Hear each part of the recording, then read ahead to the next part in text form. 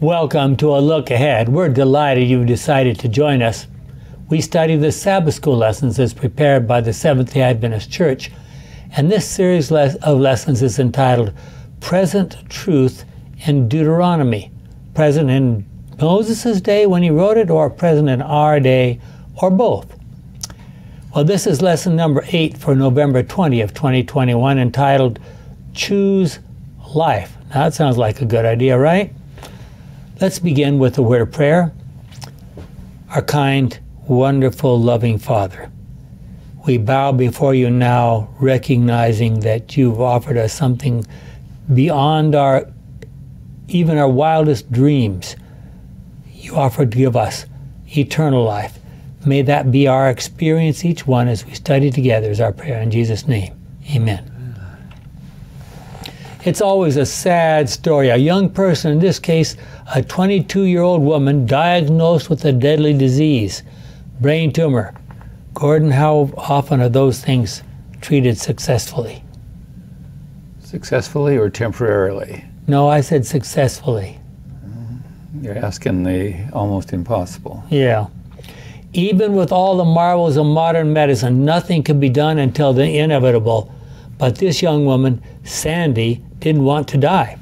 So she had a plan. After she died, her head would be put in a deep freeze into a vat of liquid nitrogen in hopes of preserving her brain cells. And there would wait 50 years, 100 years, 1,000 years, until sometime in the future when technology had advanced enough so that her brain, composed of neural connections, could then be uploaded into a computer, and yes, Sandy could live on, maybe even forever. Wow. Sad story, not just because a young person was going to die, but because of where she put her hope of life. Like most people, Sandy wanted life, wanted to live, but she chose a path that, in the end, surely won't work. And that's from our Bible study guide for November 13. In this lesson, we're all talking about this together. We will discuss the choices placed before Adam and Eve and also before the children of Israel, as well as the encouragement by God to choose life over death. Now that seems so obvious. I mean, if I offer someone life or death, there's a few people who are crazy and would choose death. But I mean, the overwhelming majority would choose what? Life. Well, we did not have the opportunity to choose to be born. That choice was not in our hands. So who was the only human being in history that was able to choose his parents? Jesus. Jesus Christ. What do you think of his choices? If you read Matthew 1, there's some very interesting people in that list. Some dubious parents. Come on now. Mary's ancestors. Yeah. Even Adam and Eve did not choose to be created. We may have experienced them. We may have existence as they did and life as they did because God has made us free, rational beings, able to choose. Review what the Bible teaches about the history of the entrance of sin. Jim? Deuteronomy chapter 2, verses 8 and 9. And Genesis. Excuse me, what did I say? Deuteronomy? Okay, Genesis 2, verses 8 and 9, and 15 through 17. Then the Lord God planted a garden in Eden in the east, and there he put the man he had formed. He made all kinds of beautiful trees grow where there had all kinds of beautiful trees grow there and produce good fruit. In the middle of the garden stood the tree that gives life and the tree that gives knowledge of what is good and what is bad. Then the Lord God placed the man in the Garden of Eden to cultivate it and guard it. He said to him, "You may eat the fruit of any tree of the garden except the tree that gives knowledge of what is good and what is bad. You must not eat the fruit of that tree. If you do, you will die the same day." American Bible Society, 1992. Okay, that expression, "you will die the same day," could also be translated, "you will certainly die." For those of us who accept all of Scripture, it is important to recognize that Revelation 12 talks about events that happened before the story of Adam and Eve. And what were those events? Lucifer rebelling.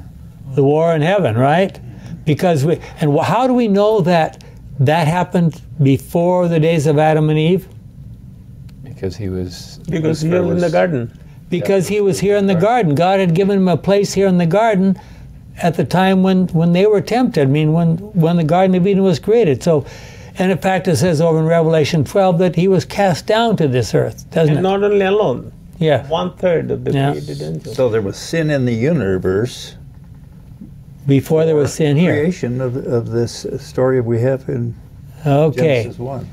Well, notice these very interesting words from Ellen White about that time. Carrie? In the midst of Eden grew the tree of life, whose fruit had the power of perpetuating life. Had Adam remained obedient to God, he would have continued to enjoy free access to this tree and would have lived forever. But when he sinned, he was cut off from partaking of the tree of life, and he became subject to death. The divine sentence, "Dust thou art, and unto dust shalt thou return," points to the utter extinction of life. That's from Ellen G. White, The Great Controversy, page 532, paragraph 5 through 533. Satan actually believed, this is a very interesting quotation, I want you to pay careful attention. Satan actually believed that there was some magic in the tree of life, and that if he and his angels could deceive Adam and Eve and get them to sin, then he and his followers might be able to get access to the tree of life, rule this world, and live forever. Okay, this is a brand new idea for me that I just ran across in the writings of Ellen White. Gordon? From Spirit of Prophecy, Volume 1, and several other places, including Signs of the Times from 1879. Satan's followers were seeking him, and he aroused himself, and assuming a look of defiance, informed them of his plans to wrest from God the noble Adam and his companion Eve. If he could in any way beguile them to disobedience, God would make some provision whereby they might be pardoned, and then himself and all the fallen angels would be in a fair way to share with them of God's glory, God's mercy. If this should fail, they could unite with Adam and Eve. For when once they should transgress the law of God, they would be subjects of God's wrath, like themselves. Their transgression would place them also in a state of rebellion, and they could unite with Adam and Eve, take possession of Eden, and hold it as their home. And if they could gain access to the tree of life in the midst of the garden, their strength would, they thought, be equal to that of the holy angels, and even God himself could not expel them. Wow. We can take the tree of life. Yes. They and live forever. And there's power. If we had time, I would also share another passage where she talks about the fact that God had to put angels to protect the tree of life to keep Satan from getting there. I mean, you know, he's put the tree of knowledge of good and evil right there beside the tree of life. You know, Satan says, this is my place, but as soon as Adam and Eve sinned, he was ready to grab his chance.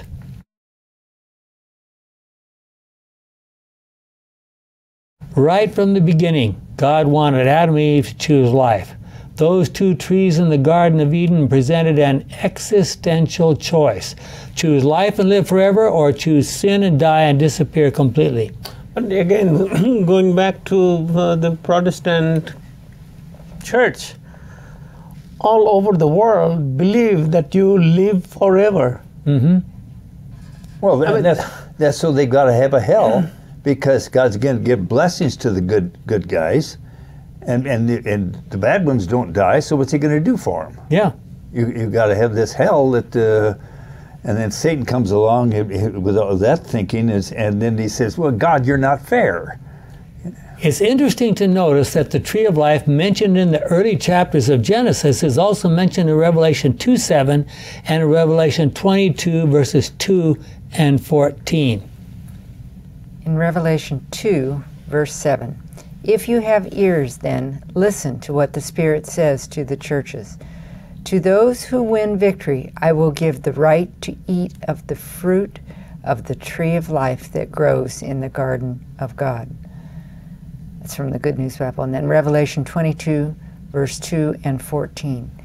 "Flowing down the middle of the city street on each side of the river was the tree of life, which bears fruit 12 times a year, once each month, and its leaves are for the healing of nations. Happy are those who wash their robes clean, and so have the right to eat the fruit of the tree of life and to go through the gates into the city." Good News Bible. Okay, so why do you suppose all of a sudden we have tree of life way back there in the first book of the Bible, and all of a sudden now the tree of life appears again in the last book of the Bible? The last book of the Bible came first in reality, historically. Okay, that's some of it. Yeah.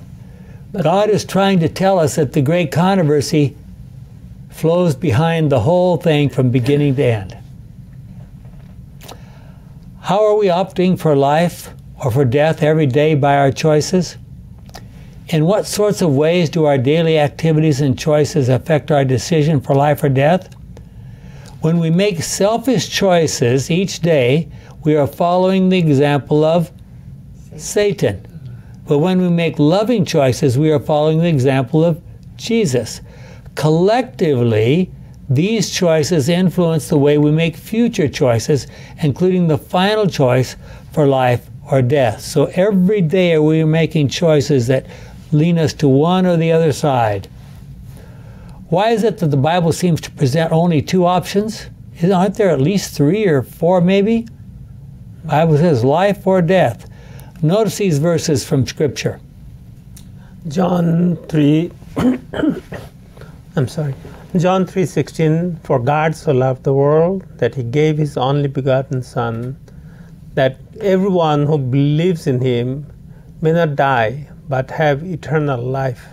Good News Bible.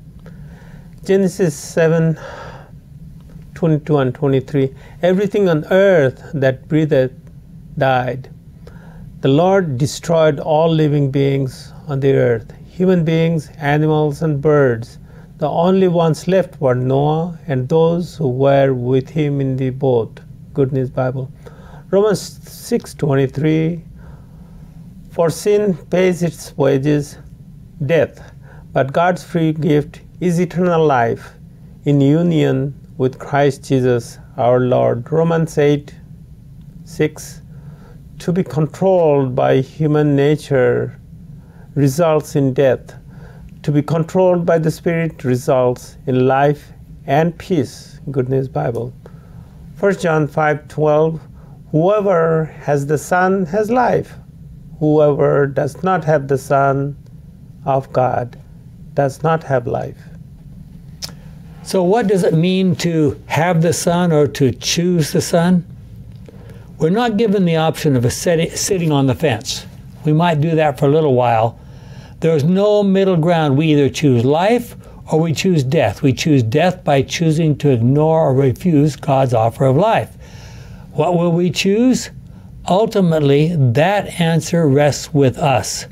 So what evidence do we have from Scripture about the final end of sin and sinners? Well, there's a couple of interesting verses in the Old Testament.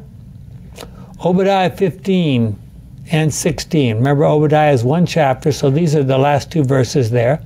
"For the day of the Lord draws near on all the nations. As you have done, it will be done to you.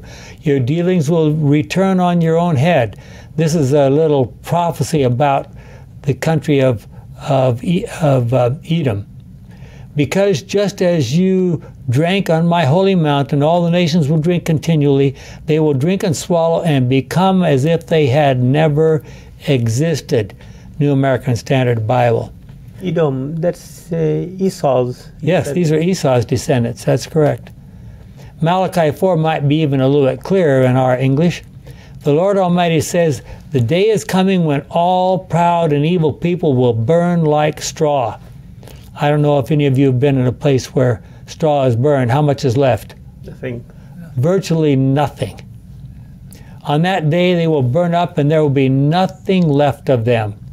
On the day when I act, you will overcome the wicked, and they will be like dust under your feet. Good News Bible. Okay, we've been talking about a lot of other verses, but now Deuteronomy 30, our main section for study for this week, suggests that even when we are disobedient, refuse to listen to God, He will still come after us, seek to benefit us if we will repent and return from our evil ways. We'll talk about that later, Deuteronomy 30, 15 to 20. Will we choose life, goodness and blessing, or will we choose death, evil and curses? In actual fact, when we choose Satan's way, we lose our ability to choose. But given the straightforward presentation of life or death, who would not choose life over death? It seems so obvious. So why do so many people choose to rebel against God? Well, to Seventh-day Adventists who have a more nearly complete understanding of the great controversy between good and evil, between God and Satan over the character and government of God, when we study the book of Deuteronomy, it might be puzzling to realize that Moses did not mention anything about the devil in that book. Why do you think that is? However, Moses did make a clear connection between love, the very basis of God's government, and obedience. So now, is it possible that Moses didn't have an understanding of the devil? He communicated directly with God. Wouldn't God tell him? And if God told him, why wouldn't he put it in the book? Yeah, because he already had in the book of Job. In Genesis. Well, in Job. In Job. Yeah. Yeah. You don't have to repeat everything every time. Huh? Right, exactly. Deuteronomy 30, 15 to 20. Today, I am giving you a choice between good and evil, between life and death. If you obey the commands of the Lord your God, which I give you today, if you love Him, obey Him, and keep all His laws, then you will prosper and become a nation of many people. The Lord your God will bless you in the land that you're about to occupy. But if you disobey and refuse to listen and are led away to worship other gods, you will be destroyed. I warn you here and now, you will not live long in that land across the Jordan that you're about to occupy. I am now giving you the choice between life and death, between God's blessing and God's curse. And I call heaven and earth to witness the choice you make. Choose life. Love the Lord your God, obey Him, and be faithful to Him. And then you and your descendants will live long in the land that He promised to give your ancestors Abraham, Isaac, and Jacob. But Deuteronomy 30 does not start out with talking about promises from God. Jim? Deuteronomy 30, verses 1 through 10. Moses reminded the children of Israel, I have now given you a choice between a blessing and a curse. When all these things have happened to you, and you are living among the nations where the Lord your God has scattered you, you will remember the choice I gave you. If you and your descendants will turn back to the Lord, and with all your heart obey His commands that I give you today, then the Lord your God will have mercy on you.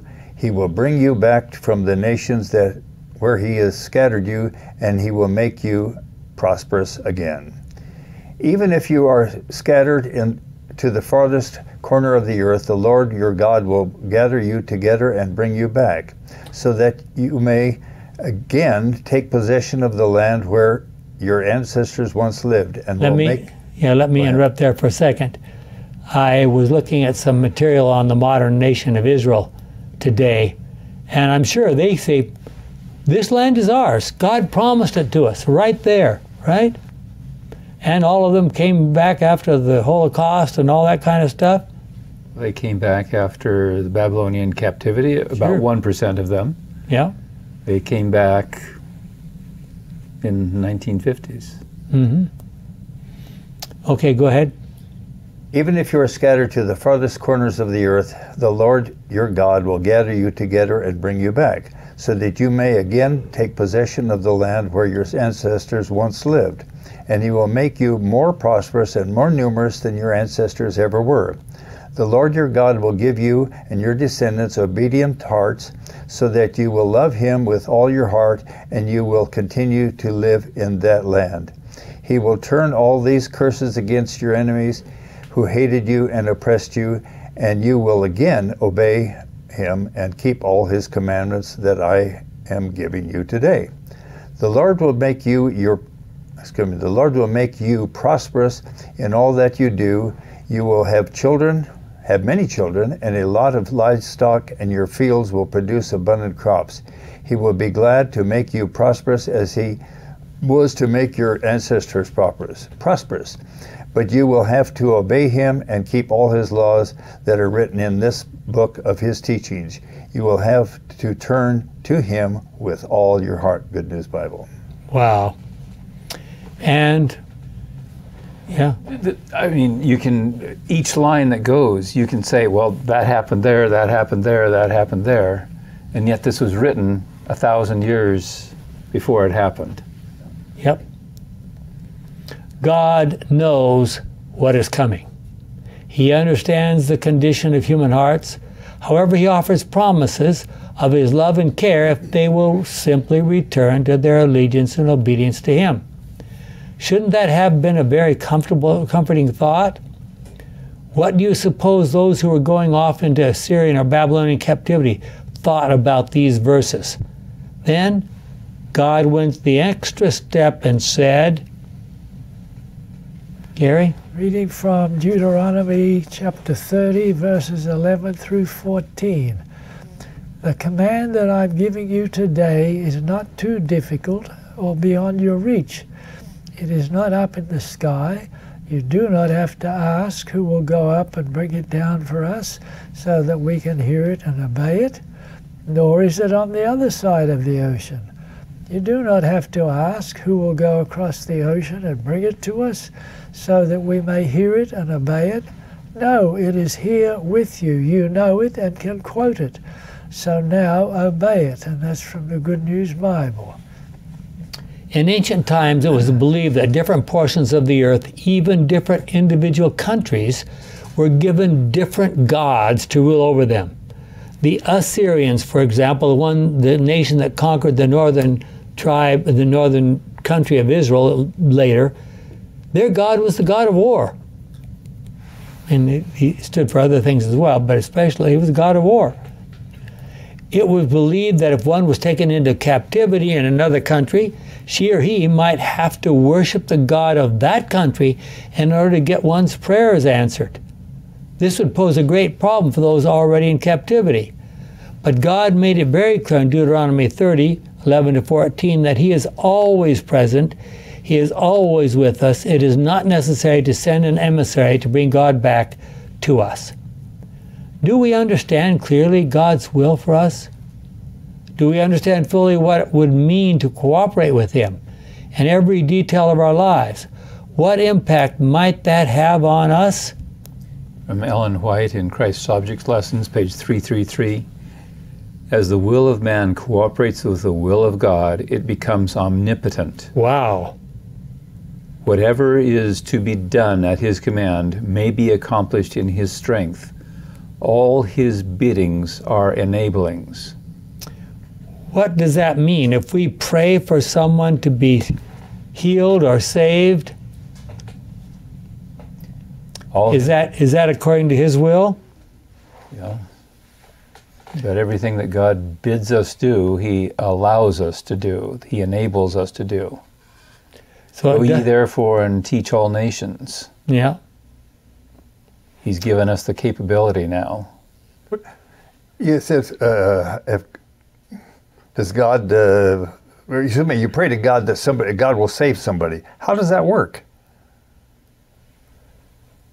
You mean is he going to violate somebody's freedom? Or is he going to continue to provide information and reveal himself to them? But aren't they still free to reject it? Or they just, we understand save is healing. Mm-hmm. And what needs healing? My pancreatic cancer or my the way I think about God. Yep.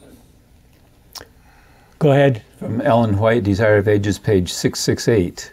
All true obedience comes from the heart, which is the mind.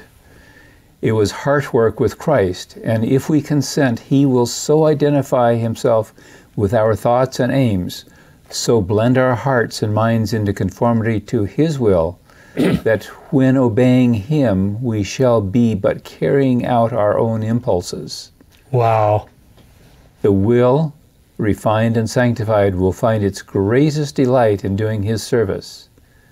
When we know God as it is our privilege to know him, life will be a life of continual obedience. Through an appreciation of the character of Christ, through communion with God, sin will become hateful to us. We will hate sin. Wow, Desire of Ages 668. How many people... That's an amazing statement. How many people in their lives have prayed what the Lord's will is? Should they go into this line of work or do such and such a thing, or should they go on a missionary trip? And it doesn't seem to work out. Yeah. Or if it does work out, and then the thing goes south on them, then who do they blame? Well, I'll give you an example. My sister, years ago, she wanted to go work for Standish Brothers. That's what it was back there in Rapidan, Virginia. And prayed, because it's a long ways from Sacramento back there, and she prayed about it, and they said, well, if her house sells, then it was God's will. So how'd she work that out? Or how did it work out? She lowered the price. The house sold, and she went back there. Now, come on. That's not the best way to do things. Anyway. Well, as we know from reading Romans 9 through 11, Paul had a real burden for his Jewish compatriots. So he chose to repeat the promises from Deuteronomy 30 to the Jewish Christians. Romans 10, 6 through 10. But the scripture says about being put right with God through faith is this: you are not to ask yourself, who will go up into heaven? That is, to bring Christ down. Nor are you to ask, who will go down to the world below? That is, to bring Christ up from death. What it says is this: God's message is near you, on your lips and in your heart. That is, the message of faith that we preach. If you confess that Jesus is Lord and believe that God raised him from death, you will be saved. For it is by our faith we are put right with God. It is by our confession that we are saved. Good News Bible. Wow. Okay. Once again, we note that the only role that we can play in salvation is choosing to follow God in faith and obedience. So what's the one thing that we get to do? Choose. So what should be included in our following of God? What does it mean to worship him? We've already noted in previous lessons that God is one, there is no other God, and he rejects the ideas of any rivals. So how do we explain this? Deuteronomy 4? Deuteronomy 4:19, do not be tempted to worship and serve what you see in the sky. The sun, I cannot help it, but I have to make a comment. Yeah. The sun, the day of the sun, Sunday, before Christ came to this earth, they were worshiping sun, God, and it continues to be worshipped today. The moon and the stars. You see the crescent, Islam, the stars. All right. The moon. The moon. As well. Yes, and the star, yes. The Lord your God has given these to all other peoples for them to worship.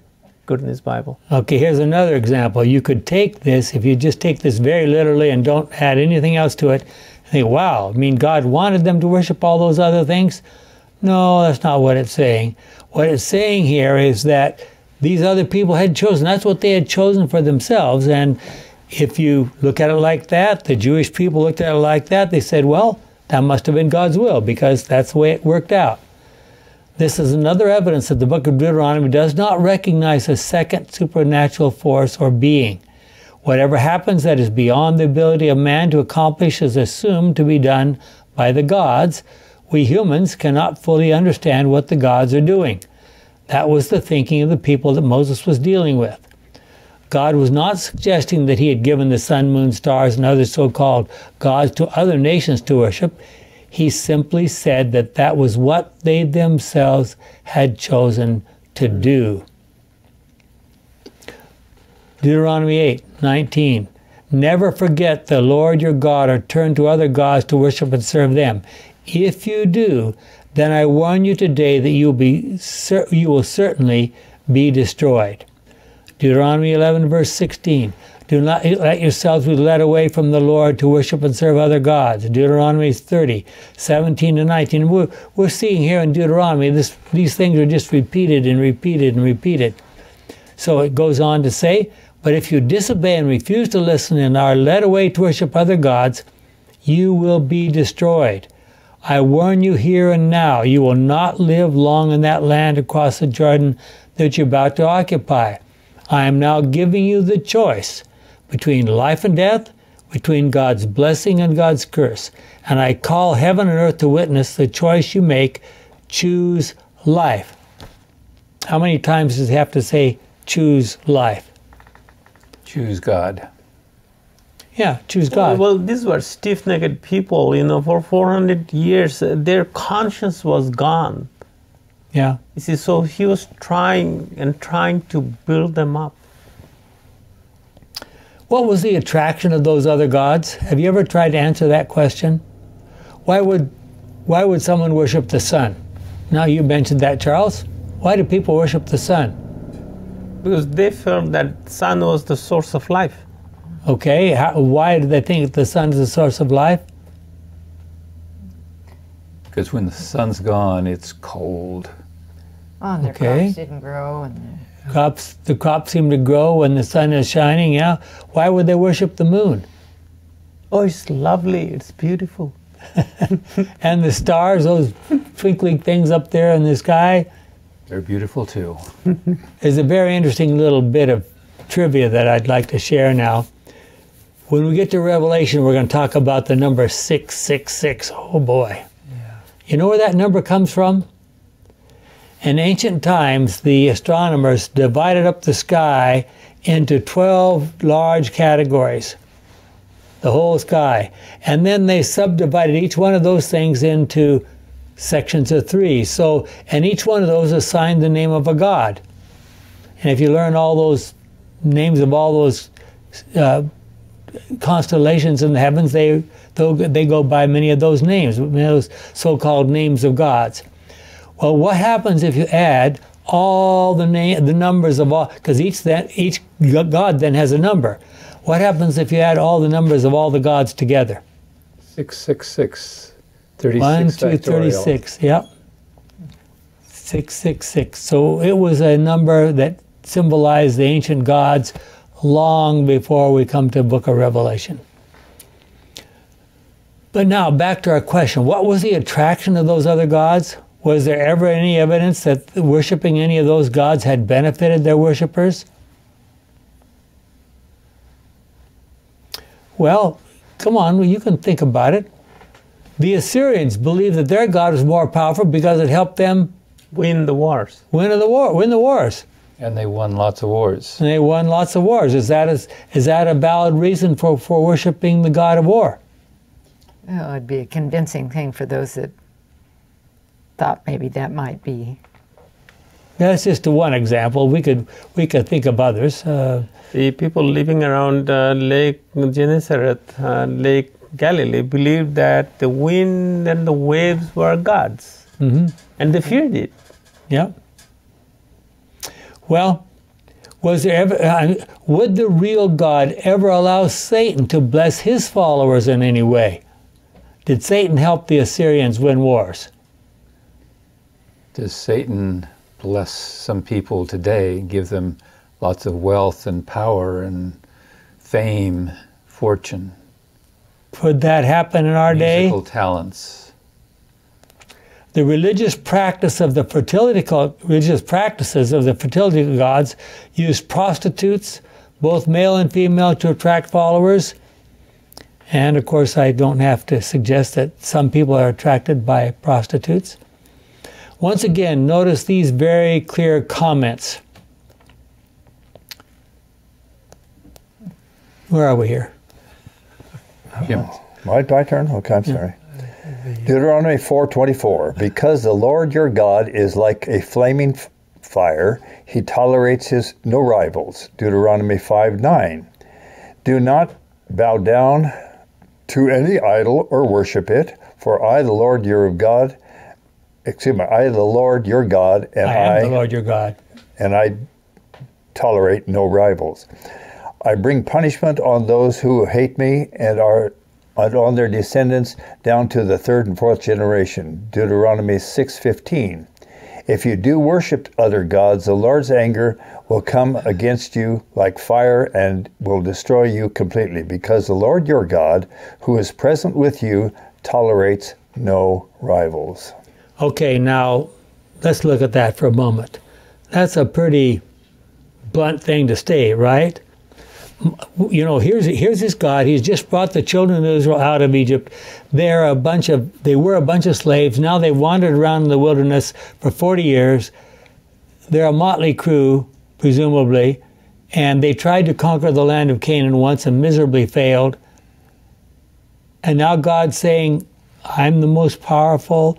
I'm not going to tolerate any other gods. I'm the only God. Did that seem very reasonable to the children of Israel at that point in time? No, to me, even to this day, it appears that we are very visual people. We want to be able to see. So this God that we cannot see makes no sense, especially for these people. Yeah. They wanted to see something, Ashtaroth, standing there in the big, huge building. It was great for them.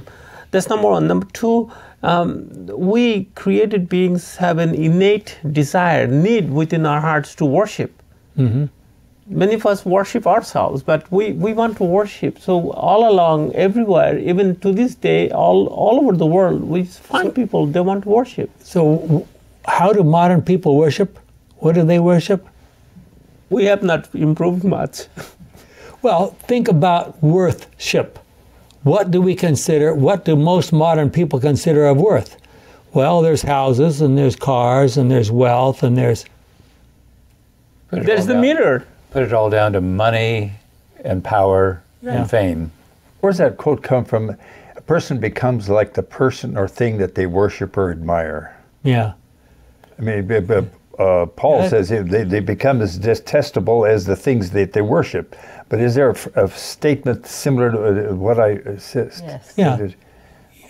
One of the clearest places that talks about the opposite is Psalm 115, I believe it is.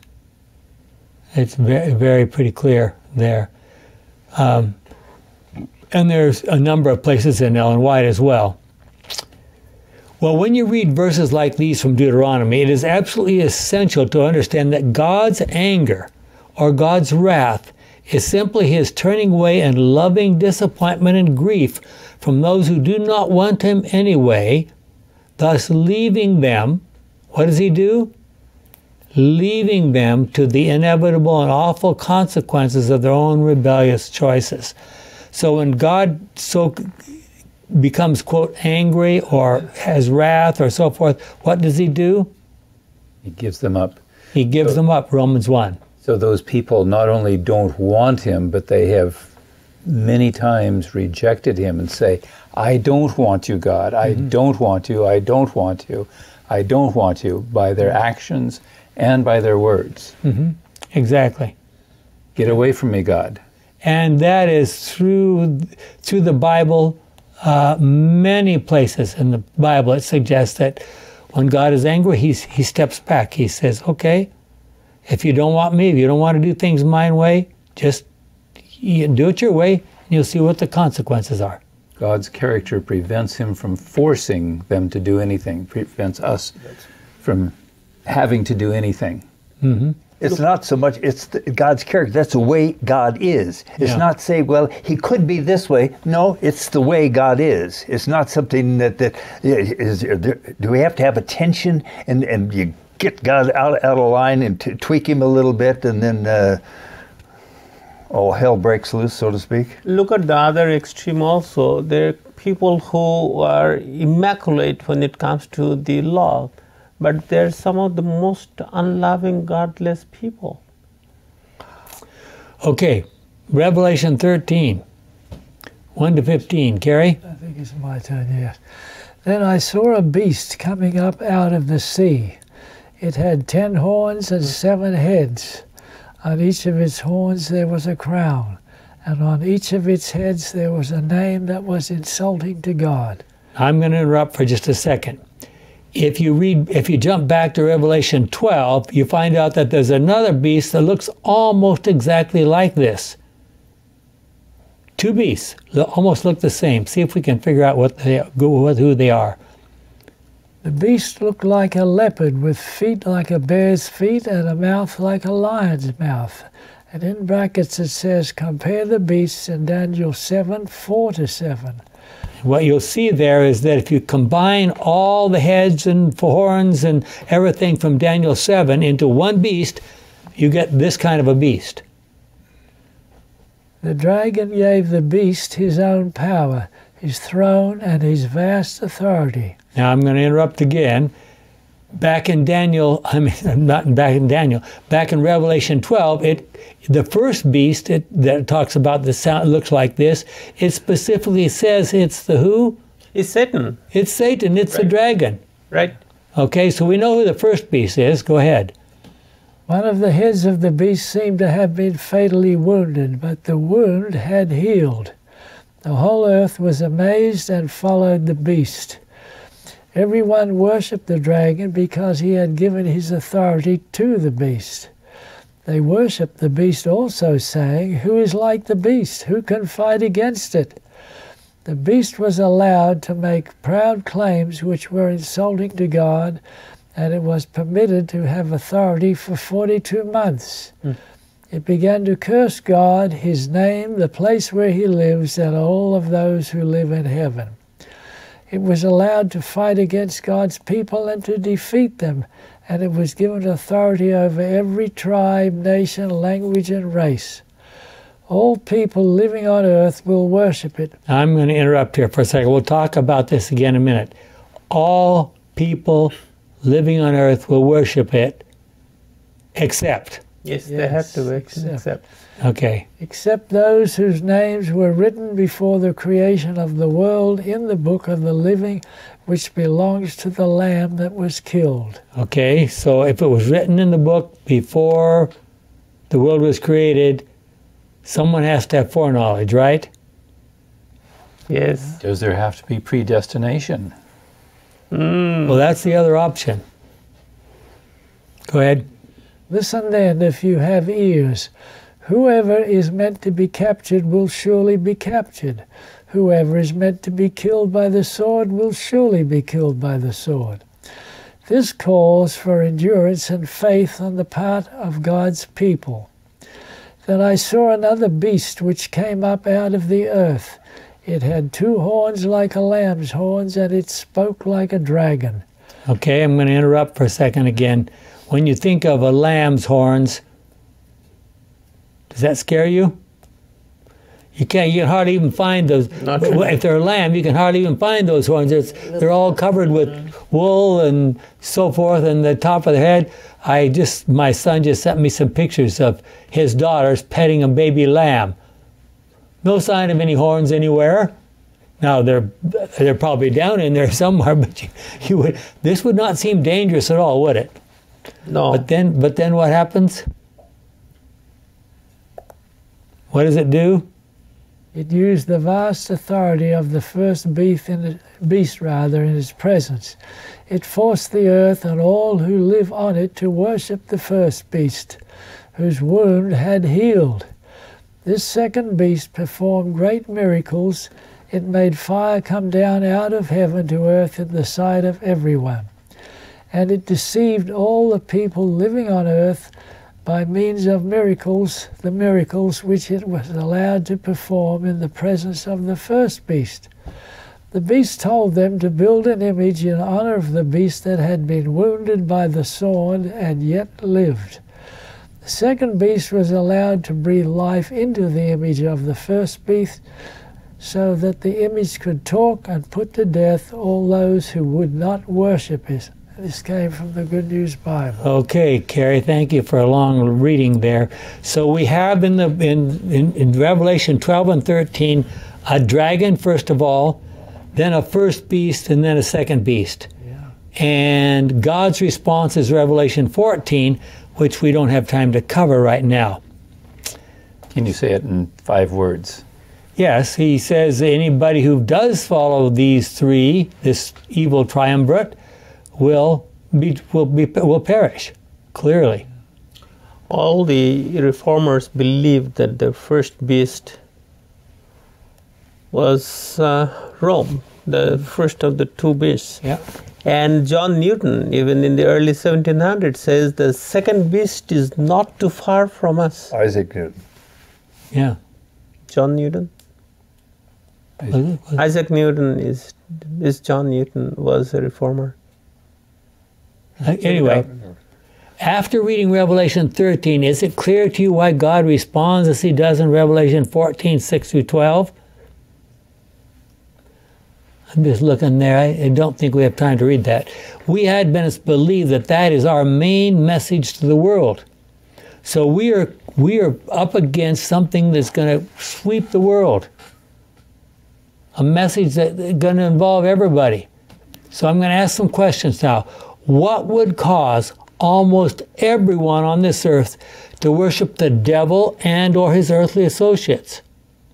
In our day, what do people worship? What would cause communists, atheists, evolutionists, Muslims, Hindus, etc., and lots of Christians to worship any common being or thing?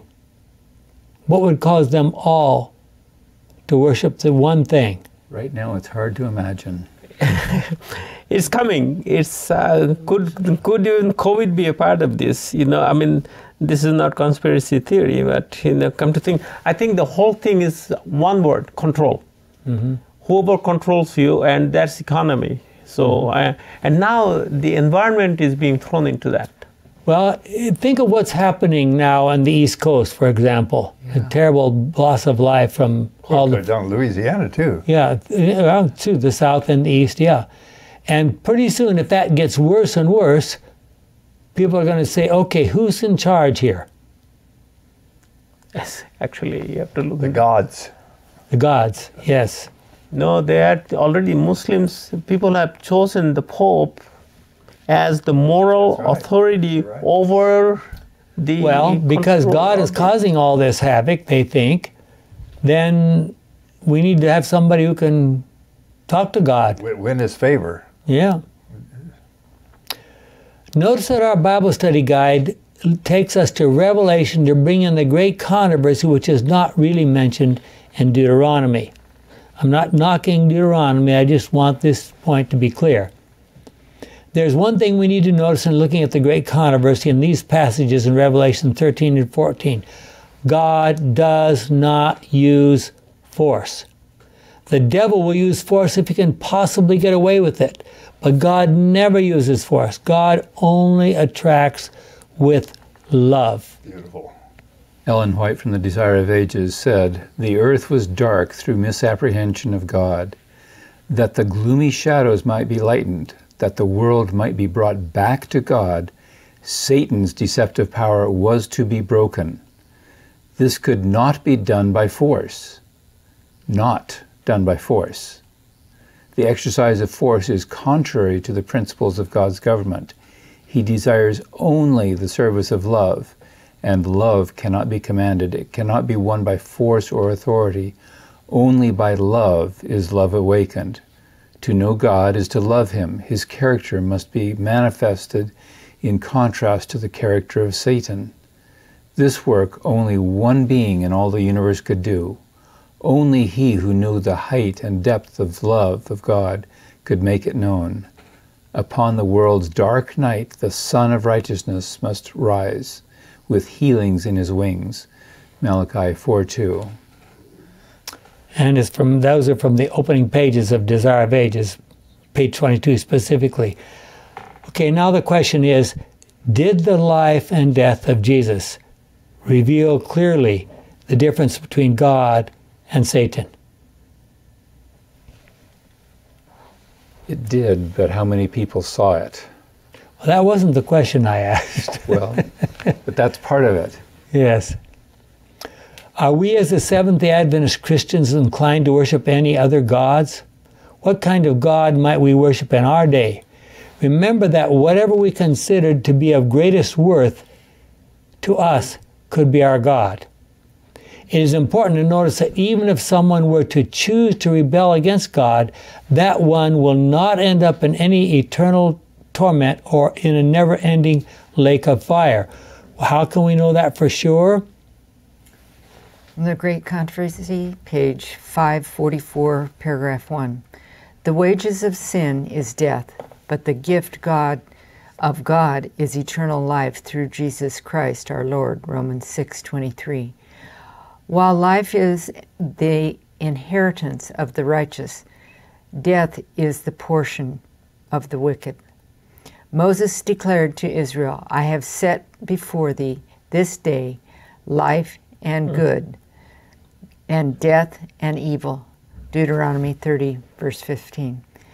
The death referred to in these scriptures is not that pronounced upon Adam, for all mankind suffer the penalty for his transgression. It is the second death that is placed in contrast with the everlasting life. Okay, Great Controversy 544. In that connection, consider this question. Does God directly punish those who rebel against him, even now in this life? Or does he just allow consequences to take effect? Or could it be both? It is very interesting to notice that when she was asked repeatedly about the General Conference session held in 1888, Ellen White finally gave us this information.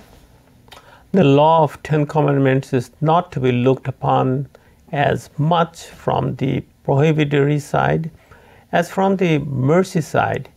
Its prohibitions are the sure guarantee of happiness in obedience.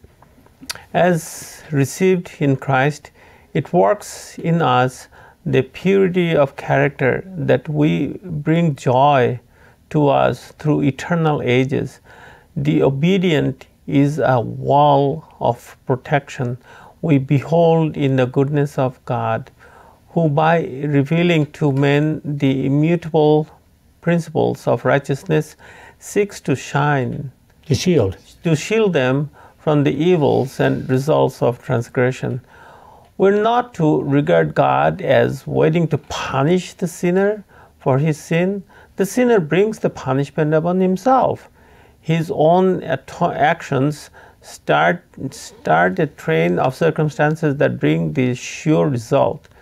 Every act of transgression reacts upon the sinner, works in him a change of character, and makes it more easy for him to transgress again.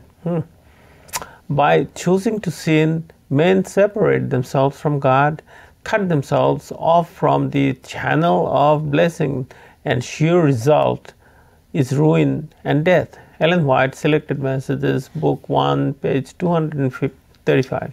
We looked at that passage last week as well, and it's a very important one. It points out some very clear issues in terms of dealing with the law.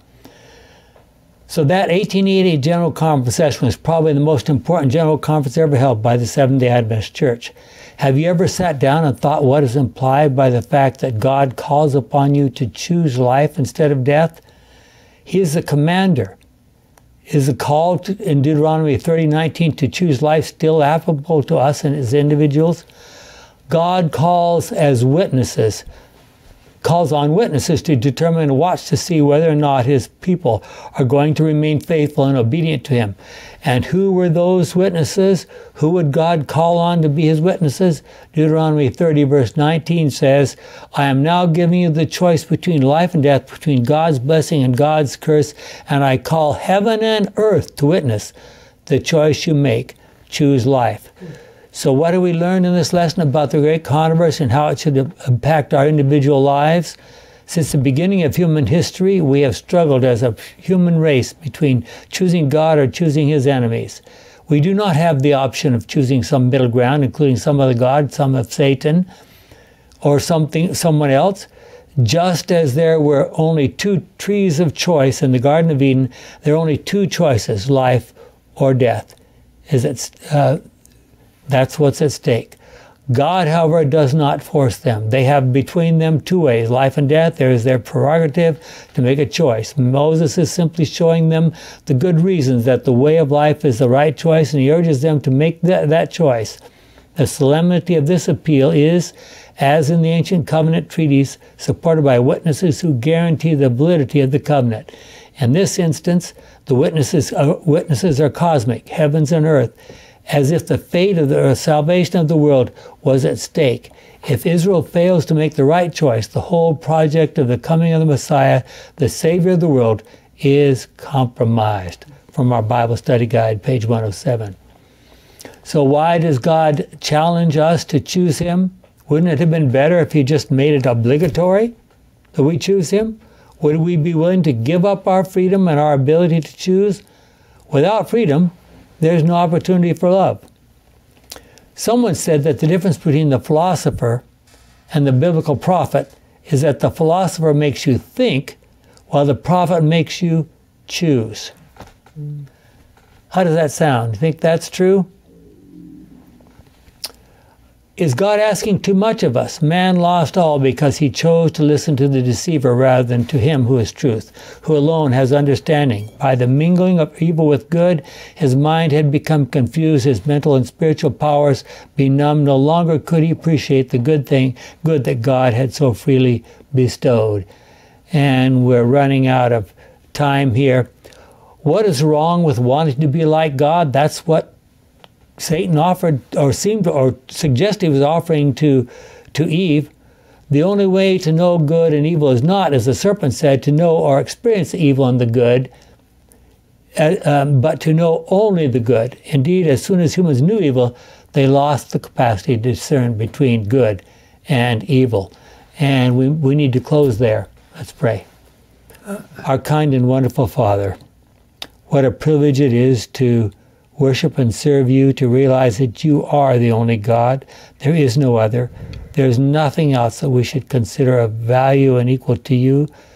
Now, as we study your word together, we thank you for the privileges we have of seeing it clearly.